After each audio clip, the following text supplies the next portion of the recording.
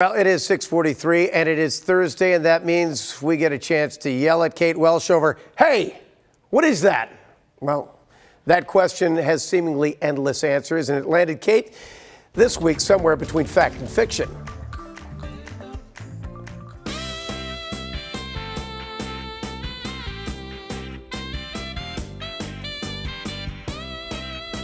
Lockport's upside-down bridge. What is that? Well, BuzzFeed called it one of the weirdest things in New York State. It got a solid very good rating by tourists on TripAdvisor. A number of contributors there and on RoadsideAmerica.com say it's just a great big mystery. There are all kinds of stories about this topsy-turvy Western New York attraction.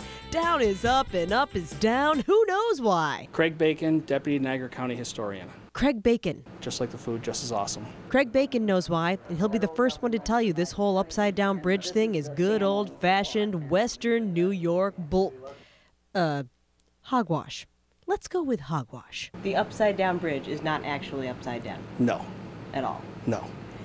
It's a wonderful story. We could just drop the mic there and all go home, but who doesn't love a wonderful story? There's a lot of urban myths about it. They built it upside down to impede canal traffic. They didn't. It's one of the highest clearances on the canal. Some guy told me a couple of years ago the reason they built it upside down was to stop planes from flying underneath it. He was wrong. It was built in 1902, which is over a year before the Wright brothers flew their first airplane at Kitty Hawk. There's a lot of stories. So what's the real story? Well, first of all, the bridge was born this way. It's a Baltimore deck truss design.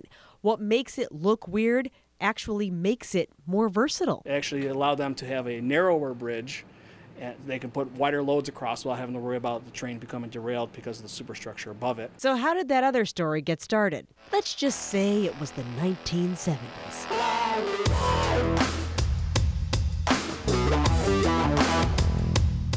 Already capitalizing on the canal, creative marketing minds saw an opportunity to turn convention on its head and for the bridge to carry much more than just trains through Lockport. A tourist-attracting legend was born. The rest is slightly more intriguing history.